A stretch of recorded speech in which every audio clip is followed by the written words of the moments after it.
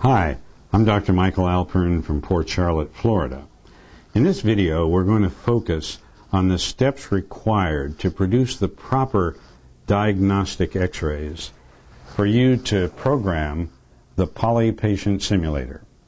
What makes the Poly a tremendous advancement over old technology articulators is its unique reliance on x-ray data and measurements to individually locate the maxillary arch relative to the temporomandibular joints. Up until now, dentistry has been the only healthcare profession that has not been using x-ray data to measure the joint to which prosthetic devices are attached. The Poly changes that. If you combine this innovative measurement process with a moving mandible, which actually chews like your patient chews, it can reproduce all of the multiple attack paths, all of the different occlusal positions for any restoration or any prosthesis that you're going to produce, and it'll do all that in the laboratory. Taking advantage of the Poly technology begins by capturing the conventional cephalometric views. These views include a lateral view of the patient, a posterior-anterior view of the patient,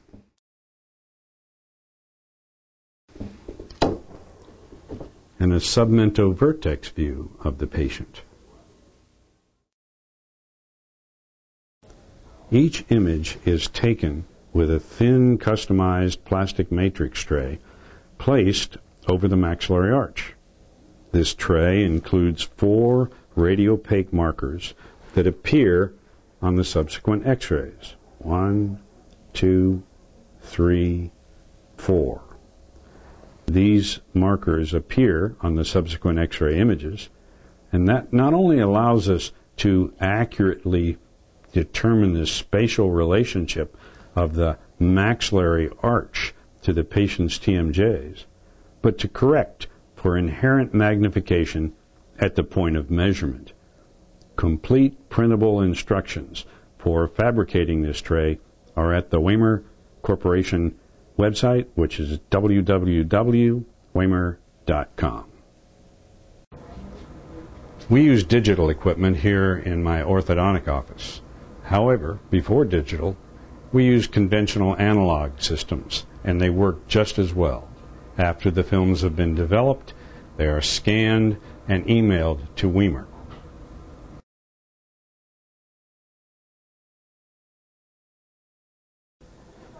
Once the tray has been positioned and the impression material, the bite registration material has set, then I can remove the stabilizing tray and ask the patient to close slowly.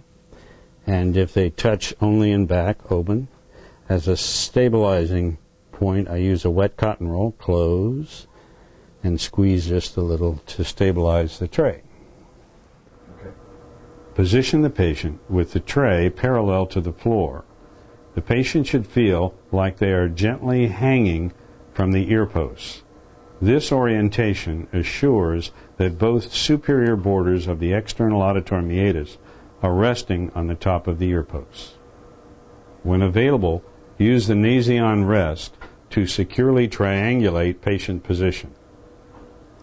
Make sure that the cassette or sensor is positioned sufficiently forward so that the anterior marker in the tray, protruding past the lips, will be visible in the image. Lateral images can be taken in vertical cassette position to simplify cassette holder location for all 3 views, as long as the anterior marker is visible on the image. We recommend the cassette distance to be standardized as close to the patient as possible for all views.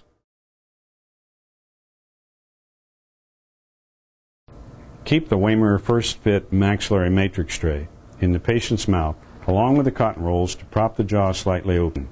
Have the patient bite gently to maintain position of the tray, but not hard enough to cause deformation or disengagement of the tray.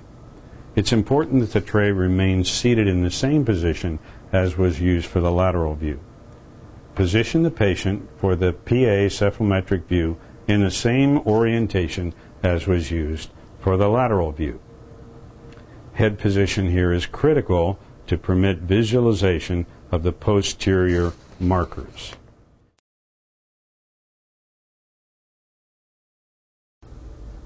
Here's a few suggestions on how to position the patient for the submental vertex. What I say to the patient is, look, what we want is to get an image up this way, but unfortunately that machine won't tilt down. So what I want you to do is what your parents told you never to do. I want you to tell the patient to slouch down in the chair like this, and then take their hands and hold the bottom of the chair. And then it's very easy to tilt your head back enough, and you can use your feet on the rollers to move your head into the correct position. Remove the cotton roll spacers and have the patient gently bite down on the tray to seat it but not distort it. Position the patient facing the X-ray source, and with a combination of slouching in the seat and tilting the head backward, locate the patient with their occlusal plane as close as possible to perpendicular to the X-ray beam or sensor. Set the cassette position touching the top of the head. No nasion rest will be used in this view.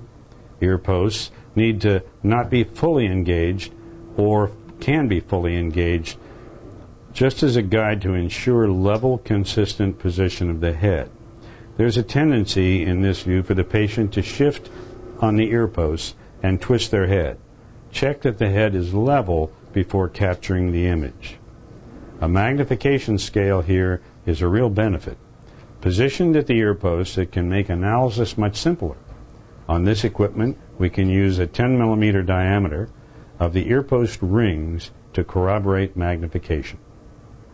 Please check the quality of the image to assure clear visualization of the condyles. Once the radiographs are processed, please make sure that you can see all of the markers and make sure that the condyles are clearly visualized.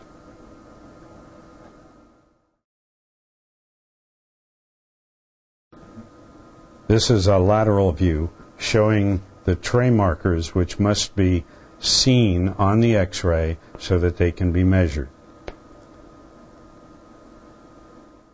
This demonstrates the tray as visualized on the PA radiograph, making sure that all of the markers can be visualized.